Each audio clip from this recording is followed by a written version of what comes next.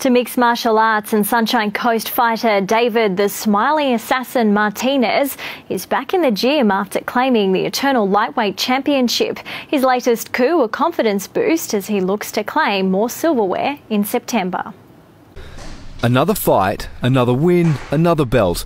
Your new Eternal Australian Lightweight Champion, David the Smiling Assassin Martinez. Everything just went according to plan. Got him down, got the choke. Only landed a couple punches. A fitting reward for a flawless performance inside the cage.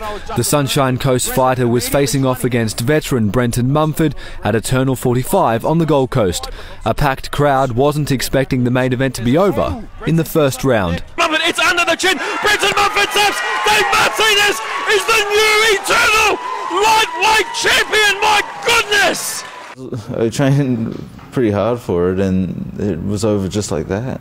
Anyone who knows anything knows that when David grabs a hold of someone, they're usually going to sleep. It's now his 9th submission win and 4th belt. He's fast becoming a household name in MMA, and there's no doubt the sky's the limit. The real work begins now, man. I've got a Coastal Combat 6 in my sights, and I'm looking to add another belt to the collection. I think they've already taken note. That's why they're not calling or answering any phones.